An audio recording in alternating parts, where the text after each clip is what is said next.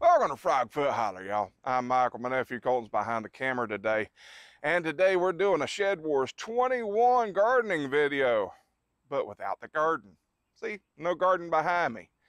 And, well, this is a gardening video, but it is not about the garden itself. It's about what you use in the garden. And it's about the tools that you use. And a lot of people that have the raised beds, they use the same tools that in-ground gardeners use. But there's one particular tool in particular that raised bed gardeners typically don't have to use, and that's power equipment. See guys, if you're an in-ground gardener, y'all probably know what this is. And if you're a raised bed gardener, I bet you do too. See guys, this is a tiller. This is a Husqvarna tiller with a Honda engine. This thing was not cheap when I bought it 11 years ago. It cost me right around $650 at that time. And well, to replace it now would probably run around $800–900, maybe a little bit more. 11 years ago, that's a long time ago. But guys, why am I showing you my tiller? Well, this is about taking care of your equipment. And that is my number one top all tips of tricks and tips and tricks and everything else I've said this year, because you can't have a garden without your tools. And well, your tools, you need to take care of them. So you guys, proper maintenance, proper servicing, even if it's a hand tool, you need to be able to clean it off and put it up and keep the handles nice and everything, or if they're pruner shears, keeping them sharp. You got to take care of your equipment. So why am I standing here with my tiller? Why don't I have Hoss out here? Or why don't I have other pieces of equipment out here? Well, guys, my tiller's dead. All right, guys. So 11 years ago, I bought this tiller. And, well, I took good care of it. And I'm talking about did the oil changes, did the air filter changes, spark plug changes. And it's a Honda engine. This runs forever. So I thought. See guys, this year I took for granted that this thing was running optimally, because I went out there and crunk it up, and it crunk up on the first pull this year, and I never checked the oil. Stupid. So all year long, I have been running this thing, never checked the oil. Yeah, see, yesterday I was tilling up one of my front gardens, getting ready to plant some cover crop in it, and it was tilling and tilling and tilling, wasn't showing any signs of anything. Got to the last strip, and it finished that last strip, and it said, no more. And it gave up the ghost yesterday. Guys, I was trying to figure out what happened, and I went and pulled on the crank rope and broke the daggum handle. This thing just broke right on off. And, well, when it did that, I got mad, and then I tried to crank it up again without the handle being really there, and ended up cutting my finger open. So, tip, trick, either one, wear gloves. Saves your hands. But when I went to pull on it, and it did not pull at all. The rope did not come out at all.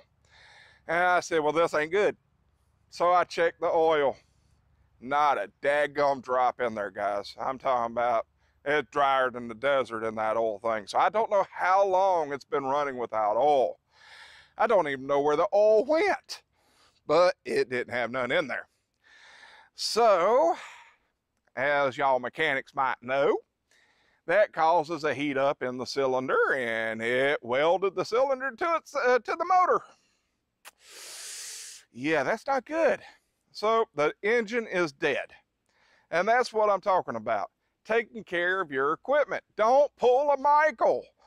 Yeah, see guys, if I had just checked the oil, I could have stopped all this.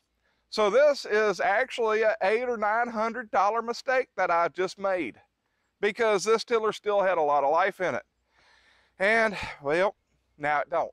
It deader than a doornail. I stupid. Just plain out stupid. That's what actually caused this, was pure stupidity. And I figured, what better way to, well, have other people learn than learning from my mistakes. And boy, was this a big mistake. See guys, I have several different power equipment tools I use in the garden. And I got a whole bunch of hand tools. Now, I take care of almost all of them, evidently, but not this one. I don't know what it was this year. I just didn't check it. Stupidity just ran strong in me this year. May the stupid force be with you.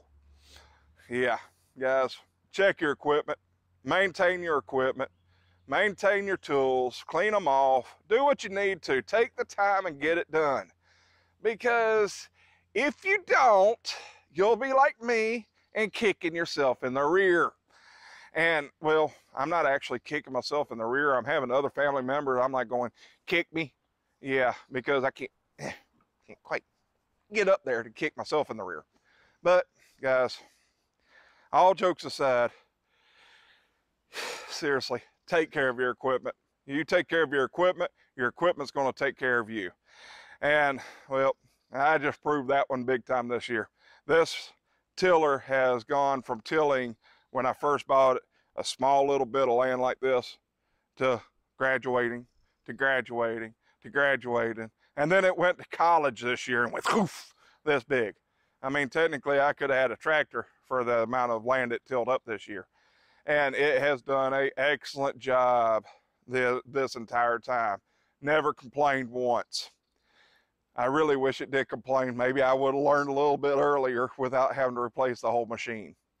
So I don't know if we're going to be replacing the motor or the machine. Most likely we're going to be replacing the machine. Because I don't know what else to say other than check your equipment. That is my #1 tip. That beats all other tips this year.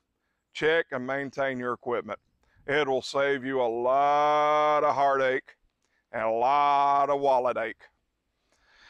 Because this ain't a cheap problem. This is an expensive one. And I have to have a tiller to maintain my garden.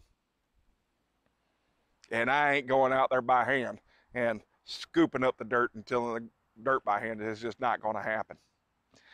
Now, if I had raised beds, that'd be a different story. But I'm an in-ground gardener, and I need this thing.